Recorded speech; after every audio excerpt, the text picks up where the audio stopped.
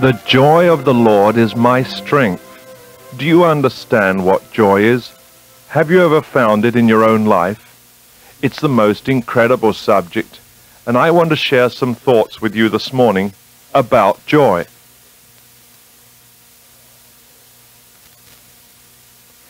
You know, often I stand in a pulpit because I don't have my own church, and I look at people's faces. It is fascinating.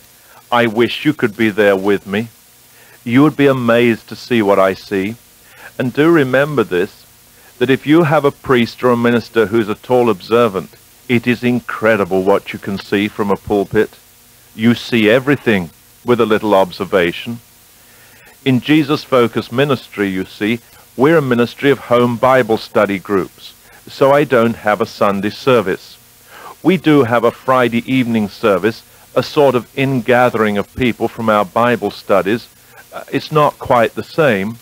It's a little looser in format, but an awful lot of joy is there.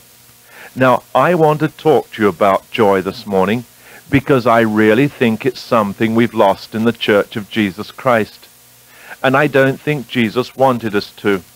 I think it was a very vital part of his life, and I don't think the artists have done very well on this. Usually when I see pictures of Jesus, he looks serious or sad, and I don't believe that's the way he was. Now think about it for a moment. Think about the Christian people you know, and think about the ones who really exude joy. And then think of what joy is. It's much more than happiness, you know. It's not a sort of toothy grin. It is something that's very deep, and it comes from our beliefs, and it's deep within inside us, and in some ways it's indescribable. Maybe I can put it like this. You see, once you've said it's indescribable, you then try to describe it. Think about this. Maybe you've had a rather bad night and you're just going to go to work and you're not feeling very joyful. Well, joy is something that the Lord your God gives you, and it's deep within you. It's deep within your middle somewhere. I can't tell you in the anatomy exactly where it is, but when it's released, it seems to bubble up almost from the depth of the stomach, almost a hilarity. You just want to laugh, and sometimes we do. Notice first of all, will you, that Jesus had joy. Jesus had joy. Well, you say, Richard, how do we know that? Well, first of all, because his joy is spoken about in the Bible. And is spoken about at a most incredible time. The writer to the book of Hebrews says that when Jesus died, he had joy. Think about this. It says in verse 2 of that chapter 12, "Let us fix our eyes on Jesus, the author and perfecter of our faith, who for the joy set before him endured the cross, scorning its shame, and is set down at the right hand of the throne of God." Now, what is the writer saying to us? Well, it always seems amazing to me. When Jesus faced the cross, he doesn't talk about death. He doesn't talk about crucifixion. He talks about joy. Why? Because for all the suffering he went through, his eyes were on his heavenly Father. His eyes were on his return to heaven. And because he looked beyond the cross, and because he looked beyond the trials, and because he looked beyond the grave, he saw nothing but joy. I think that says something to us about our lives, as it does about Jesus. We really need to be very careful where we place our thinking, where we place our eyes, where we're really looking in life. For there is joy available for all of us, whatever's happening in our lives at this moment. Secondly, with Jesus, notice, will you, that he asked the Father to fill us with his joy. Yes, you and me. In John chapter 17, Jesus prayed for us in the most magnificent prayer. I often believe it's the prayer of Scripture. The whole chapter is Jesus' prayer. And at the end of verse 13, he prays, so that they may be full of joy that my joy may be within them. My joy within them. That last night before Jesus died, he knelt down and he prayed for you, and he prayed for me, and he said, Father, I want Richard filled with my joy. Well, what's my experience? Sometimes I am, and sometimes I don't feel I am. And sometimes that joy isn't evidenced. So I've got to find out where it originates. But Jesus prayed that we would be full of joy.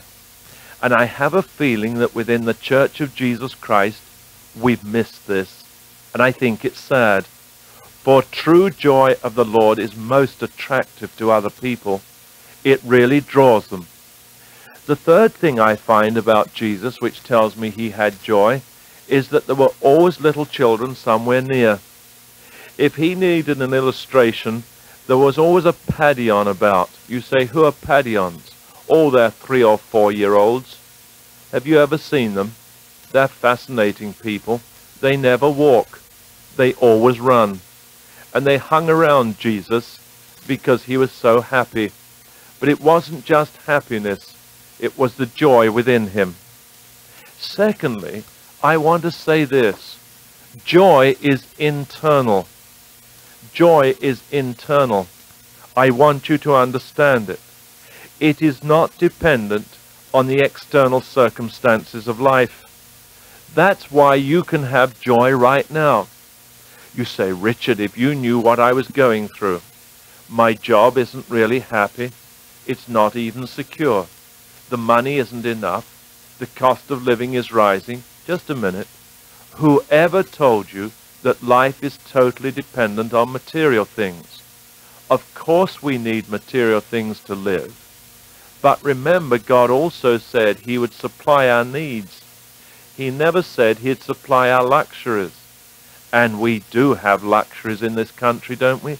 Hasn't the Lord been good to us? Doesn't he give us so much? And don't we expect more and more all the time?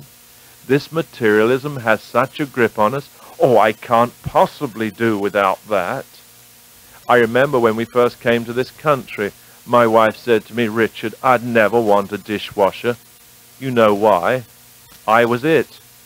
And now, yes, we do need a dishwasher, dear. Hallelujah.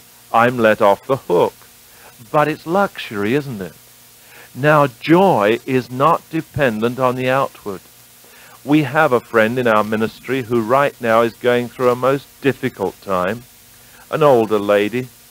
Her husband is very sick. He's had a series of little strokes.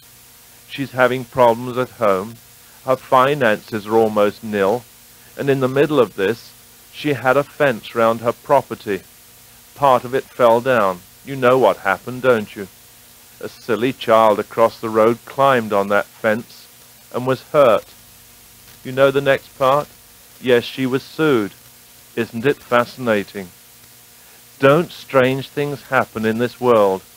And so the poor soul doesn't only have the burden of her husband, she doesn't only have the burden of the finances, but she has a suit against her because the child wasn't where it should have been. But she still has joy. She still has joy in the Lord. I love that. I see the strength of the Lord there. And some of us depend so much on circumstances. We base our thinking on circumstances, and that's not truly life.